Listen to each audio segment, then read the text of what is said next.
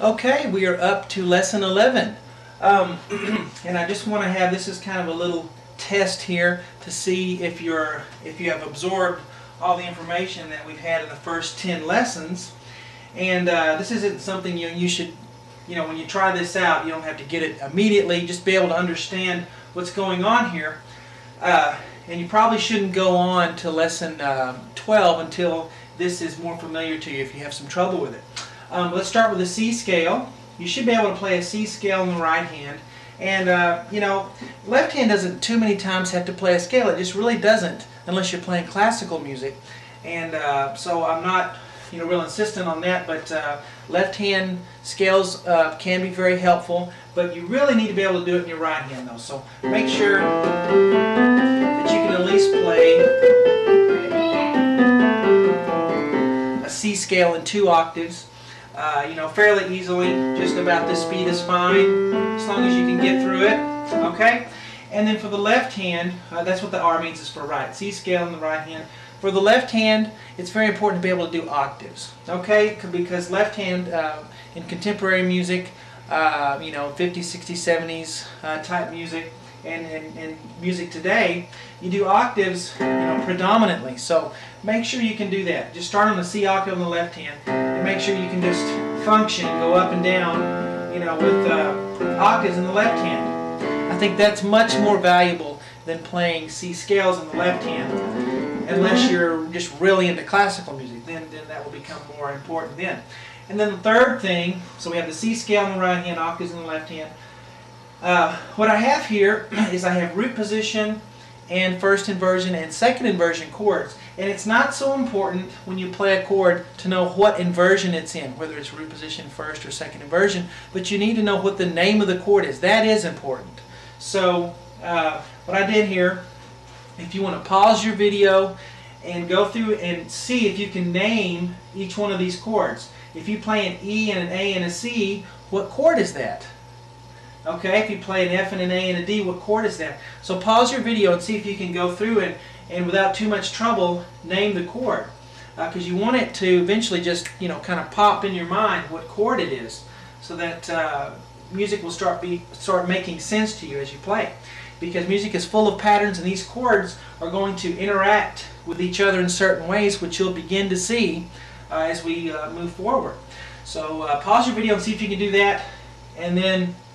So here's after you've tried that, I'm going to tell you what the answers are now. We have an E and an A and a C. So if you played an E and then an A above that and a C above that, that is an A minor chord or an A chord. A C E. Okay, it's an A chord, A minor. Then we move to the next one, F A D, F on bottom, A and D. That is going to be the D chord, the D minor, and this one is E, C, G. That should be the easiest one.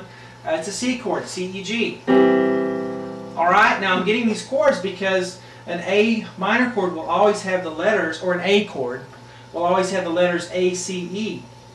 I could sharp or flat one of these letters and change it to make it an A diminished or an A augmented or A whatever, blah, blah, blah. But it's always an A chord if you have those 3 letters, A, C, E. Right? A chord, D chord, C chord. Moving on, G, B, D. That is a root position G chord. I threw you an easy one there, G, B, D. And this one, A, C, F. If you rearrange it, you can see that it's an F chord, F, A, C. All right, and then the next one, F, B, D, is the B diminished chord. So that's a B, D, F chord right here. And then this last one is the E minor, E, G, B. I put that one in root position. Okay? So you want your mind to rearrange these letters, when you see them in conjunction with each other, so you know what the name of the chord is. So, just to go over it again, if I put a flat or sharp on any of these letters and changed the sound of the chord, it does not change the name of the chord. It's still, the letter name of the chord is always the same. This is always an A chord. This is always a D chord, a C chord, a G chord. Okay? And if you want to do this, those of you who want to go a little bit further and you want to tell me what number chord this is in the key of C, we can do that. If you're not interested, just go on to the next lesson. But You might want to pause your video and then go through and see, you know, I'll do the first one for you. Here's the C chord, so I'm going to put a Roman numeral 1 here. And if you want to pause your video and put the numbers in, you know, 2, 3, 4, 5, 6, 7 for the rest of the chords, that would be fine. And remember to do a lowercase Roman numeral for the minor chords, and for the 7 chord, make sure you put that little circle for the diminished. Okay, so here we go. Here are the answers now. That C chord was 1. Now where's the D chord? It was right here. So I'm going to put a lowercase 2 there. The minor 2. The 3 chord was EGB. 1, 2, 3. F chord was a major 4. Alright, and then the 5 chord is here with a G chord. The 6 chord would be the A minor over here, the first one we did. And then the 7 is right here.